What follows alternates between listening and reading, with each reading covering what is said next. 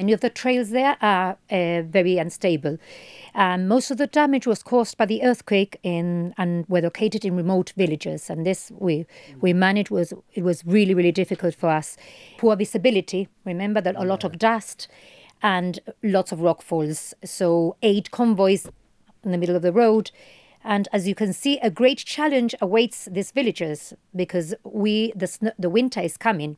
So rebuilding the lives of those once called these ruins home is going to be hard. I was very surprised, and it actually saddened me to see that were actually babies lying on the side of the road and maybe looked after by the elders of the village. They were even cooking on the side of the road. This was incredible. I'd never seen that before. It was very difficult, especially to see whole families, the homes completely destroyed.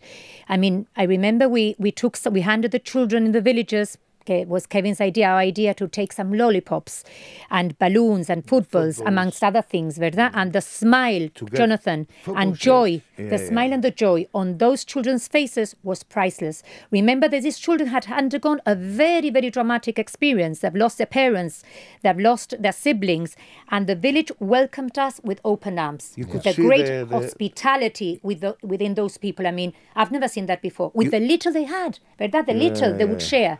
People can donate money there, and we'll keep on helping as we can. Now it's going to be very bad because the weather is going to be... That's why we want to go before it actually... the snow falls and the landslide. Before it gets colder and snow comes in and so on. I'd just like to thank everybody who's donated money, and we welcome that. And please, if you can carry on helping us, we'll put it to good use when we go again on November the 3rd. We're organising a Halloween party at Bruno's. The money raised will be exclusively for petrol. I would like to thank everybody who's donated, especially Vastadoni, the police, as I mentioned before, the RGP and the Gibraltar Defence Police. And yesterday we received around 500 woolly hats and 500 gloves from Isolabella. I'm really grateful for that because that is what they need. They need warm clothing. It's going to be a very cold and harsh winter, and we can't forget them.